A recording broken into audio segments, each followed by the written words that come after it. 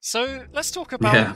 Gordian the First. I think Ugh. Gordian is Gordian the First and Gordian the Second. We kind of have to talk about both of them because they reigned exactly the same amount of time together. Yes. Um, 22 days. yes, he's the shortest emperor on record, with a fairly secure amount of days they ruled. Quintillus will come to, but it doesn't go that well for Gordian.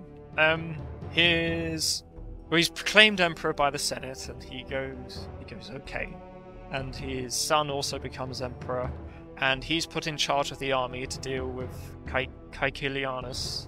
Capellianus, thank you. To defeat them. Gordian the Second is killed in battle against Capellianus, and his forces defeated, and then Gordian the First, after hearing the news, commits suicide, which isn't all that good of a record, really. There's an element of valiance, and he had been quite a respectable official earlier in his life, because he was quite an old man when he became emperor, hence why Gordian the Second did the campaigning. Yeah, I think he was octogenarian, wasn't he? He was in his 80s. Yeah, I think he also wrote a history of Antoninus Pius or something like that. Oh. I think it might be in the Historia Augusta, so it's probably complete nonsense. But Right. I think he's poor and incompetent, Gordian.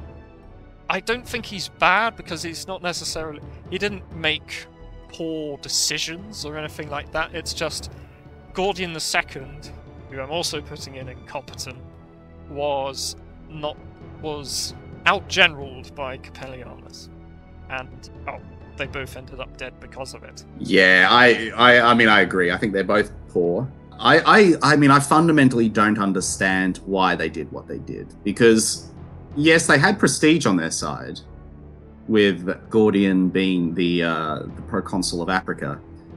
It does. I mean, there's a whole question of whether they took the initiative or not, but the problem is the sources have this trope of recusatio, where the emperors offered the emperorship and then the soldiers or the people have to kind of force it on them. Yeah. And we get in the accounts for Gordian. That is a trope, and so it may well be the case that Gordian did take the initiative, thinking he could lead the senatorial charge against Maximinus. My problem with this is, I mean, yes, it worked in the end for the Senate, not for Gordian, but he doesn't have a legion under his command. The proconsul of Africa does not have significant military forces. He's there to, he's in charge of the province that has the grain supply to Africa, to the city of Rome, which is going to be on the side of Africa anyway if the Senate joins him, and they did. So it's not like he can wield the grain supply as a weapon. I think I may be wrong, but in the only two public provinces with legions in them was Macedonia and Africa. By this time, the legion that was in Africa was now in the equestrian province of Numidia, and that's where Capellianus comes in. And so he's starting this usurpation without having the Third Augustan Legion of Numidia on his side and their governor, Capellianus. And so that's why we have Gordian II taking them on outside of Carthage, or in the vicinity of Carthage, with his sort of peasant army. Yeah, his levy. Yeah, and quite naturally getting badly defeated. So I have trouble sympathizing with an effort that doesn't at the outset involve at least one legion. Yeah. It almost gives credence to the fact that he was thrust into the emperorship, because you'd have to be mad to think that your levies would be able to defeat a Roman legion, not just auxiliary troops. Yeah, maybe that is the case. Maybe he wasn't unwilling. I mean, maybe Gordian II was perhaps a bit jingoist. I don't know. Sometimes tropes are accurate as well.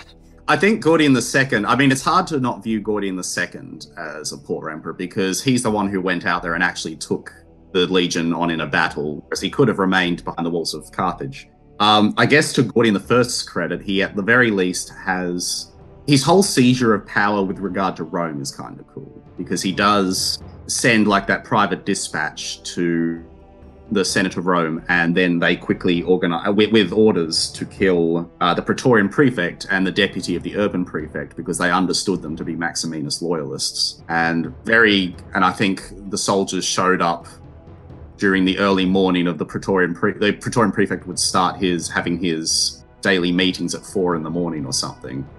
The soldiers showed up. Well, not the soldiers, the senators showed up as if to have a meeting and then cut him down. And so I guess I have to give him credit for kind of a cinematic and well-executed takeover of the city. Yeah. I suppose I could see him as maybe mediocre if it was really thrust upon him, but Gordian II, no matter what, I view as poor at this point. Yeah.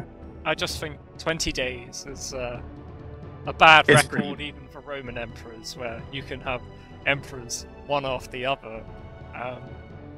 But yeah. Yeah, it's pretty bad. I'm incompetent in the end.